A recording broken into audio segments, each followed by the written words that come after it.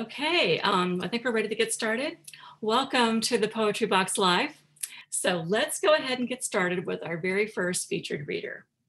Mary Florio is the author of The Fog. Mary has been writing poetry for over 20 years. Early successes include second place in the Allen Ginsberg Poetry Competition. And in 2017, she was featured in Nasty Women Poets, an unapologetic anthology of subversive verse. She has collaborated on 2 books with award-winning book artist Miriam Schaer, Cinderella Ever After, and The Posture Queen, and most recently was a finalist in the 2019 Palm Beach Poetry Festival's ekphrastic poetry contest. So please welcome Mary Florio. Well, it's a pleasure to be here and quite an honor. And I want to thank Shawn, and I want to thank also Meg and Cynthia. Thank you so much for this opportunity to be reading. The name of my book is The Fog, which seems, I guess, self-evident. This idea of confusion. But for me, during this past year, there was this sense of a heightened awareness of the isolation of suffering, and what that brought to my understanding of the brutality of suffering. And so what I did for the reading tonight is I chose animal poems, because to me there's something really special about the suffering of animals, and in the way that they don't express that suffering. And so I'll start with the first one, which is called The Animal in the Poem. The animal in the poem. It's only sad because there's an animal inside it. It's like with anything, the meat of a walnut or the meat of a wild hare, a journey through diffidence to a different side of the self. The memory is the sighing part. I tell myself I didn't want to kill, and yet I killed. Sometimes there were horns and sometimes only wings. I had a job where I watched as children sat in rows and watched me. I read them stories about bears and deer, the father lore. A boar once on a bone stick. Stories curated as modern mystery, cautery and fire, augury. I taught them all the fancy ways to kill. I called this love, my ears blossoming with fur.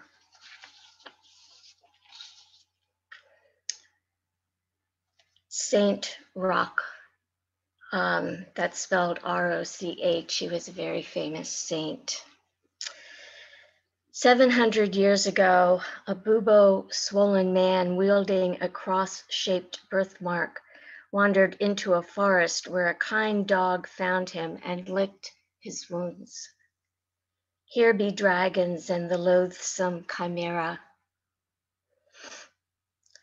I was thinking of that saint when I read about the pilgrims who swallowed the air before riding the plague bus into Tampa, like the ancient Abyssinians who wrapped themselves in the winding claws of the dead in order to please God exponentially.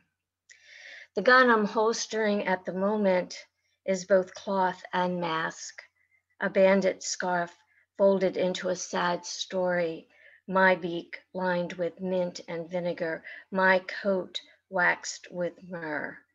because I need milk and cheese and new wine, and the hands of others handing me these things, the clouds bright and holy as I travel into dusk, every bright thing haloed and crowned. Alexa. What would we do without our Alexa, right?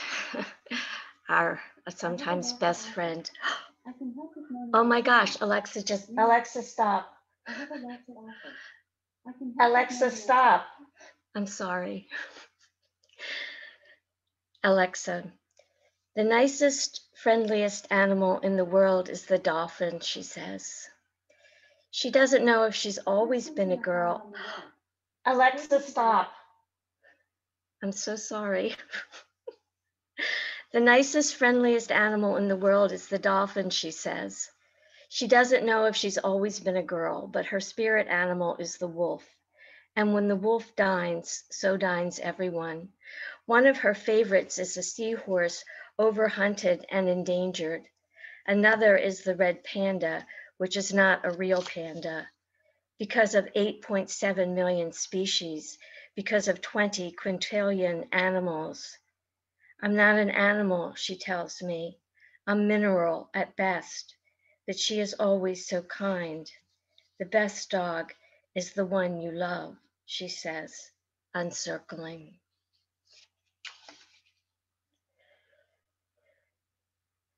It's me, God, the Wolverine. Hereby my petition as to why I should be spared extinction. It has been said that I possess true wilderness. I am more than the giant weasel others say I am. I am more than my fur. I possess an odd tooth for pulping bone.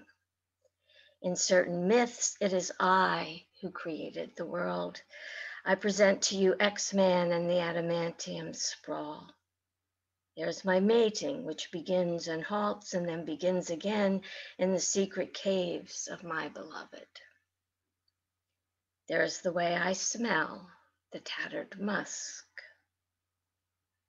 If left overnight in someone's house, a house filled with precious antiquities, say, I could clamor a more definitive chaos. I am my own state, and my state flower is the claw. I remember all the old terrors. And then I think of this as the Wolverine sort of mantra. It's called me. I think that if God should make a plan to let someone live just for being good, it should be me. No one says my name the way I do. And what is true for me is truer than it is for you. I feel this in my bones. I don't know how to be any better than I am. I don't think that this should be a sin worth dying for.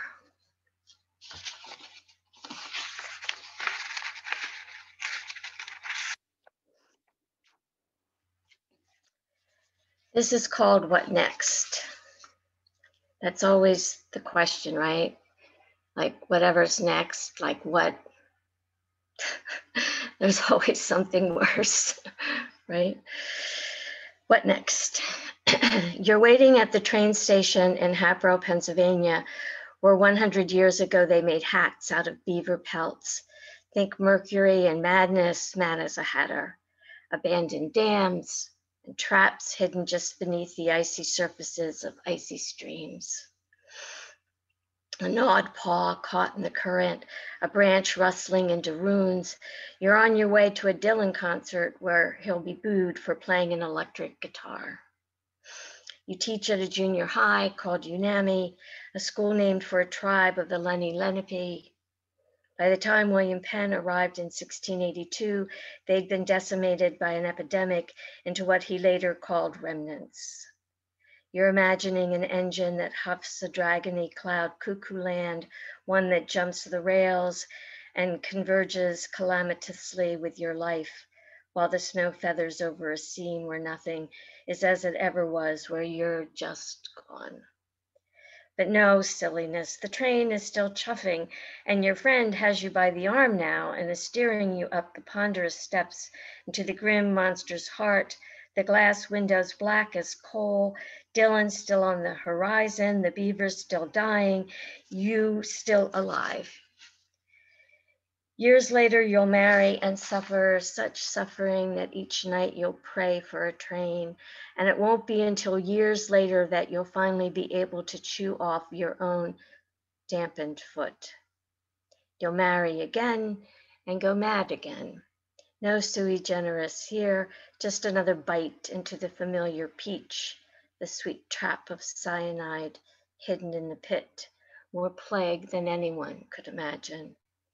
Many years later, you'll find yourself living next to a train station where late at night your apartment will shimmy into silence after the cars clatter past on their way to Orlando. Another point south, the soul of you still on its impossible journey to someplace else. There's a virus this time too, unswerving, unrepentant, the engine of it huffing the air into origami clouds of particulate matter so articulate there can be no denying the kind of song it's layering and then laying down. Lyrics electric with harpsichords and Baroque battalions of bruise and crown, the restless slather and hum of more and more of the dying.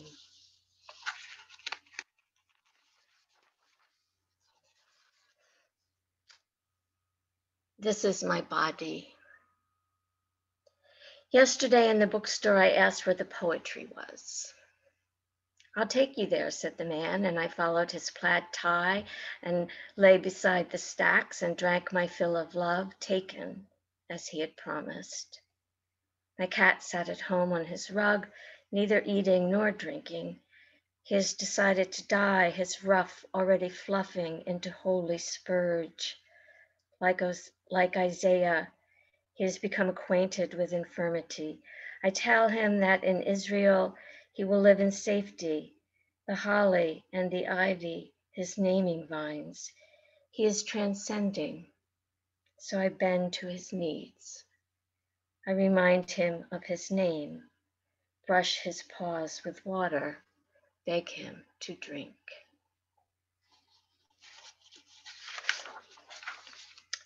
Penguins. The penguins swimming inside their SeaWorld rookery seemed rubbery and fit. Each yearling rocketed skyward and then down, Sisyphean and haunted. In another room, the elders huddled on an ice floe and shivered as we watched them, deciding social distance and then ignoring it, gathering warmth in the tiny buckets tucked beneath their pinions. My grandson was trying to greet them through the glass. Beyond the pale blue moon of their tiny sun, my grandson was trying to teach them about gratitude, but they remained beyond the pale, swimming mercilessly just beyond reach, always beyond the limit of his desire. They wanted only each other, again and again. Thanksgiving. I was addicted to this Netflix show called Chef's Table for a while. So this is the next to the last poem. And this is about the chef, Magnus Nielsen. When the man sits cross-legged and builds a fire of juniper branches to make tea, the pines seem careful not to intrude on the little waves that lick him. Somewhere a dairy cow waits patiently to be folded into her tattered stall. She is a living monster of meat, according to the man who loves her and will later cook her, silently sizzling her into his mercy. That night there will be blood bread, lichen porridge, and an egg cured in ash. honeysuckle cured and pickled in brine. The junipers will firefly and then break over a stove set like a plow in the center of the room. I'm thankful not yet to be the meat, the meal. Later perhaps to be a small and holy harvest of speckled mushrooms and fennel, root cellar loined in stone for the keeping hours.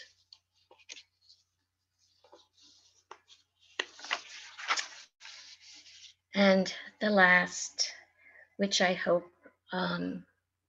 lifts us into love, wheelbarrow. Its blue flat sky and matte a private hue virgins might choose to wear against the skin before unlocking assonance by chance and pledging tithe to what lips do or time, the cusp, the bite, the consequential must, the heat, the bleat of no one's blood but theirs. Each day reminds them.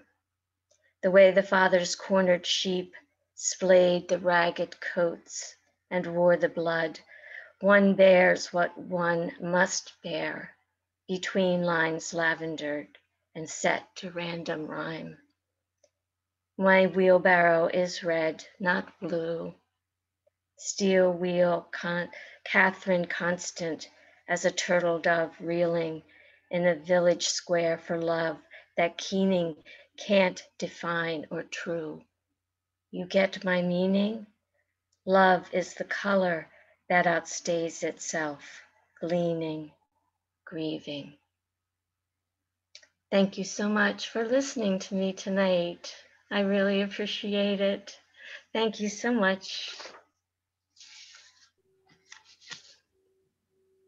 Thank you so much, Mary. That was absolutely lovely. And I'm so glad that you read the penguin poem because that's one of my favorites in the whole book. I love penguins. Thank you so much. And I just had to crack up with the whole, interruption of our friend, our digital assistant friend. I won't say her name. Don't say it. A funny thing. My son's wife has the same name, and they had to kind of reprogram all their digital in their smart home so that wouldn't be every time he said her name, it wouldn't trip it up. So it's kind of an interesting scenario with that. Yeah, that was hilarious. Yeah. All right. Thank you for understanding. Yeah. Oh, you bet. It's all good. All good. Alexa, stop.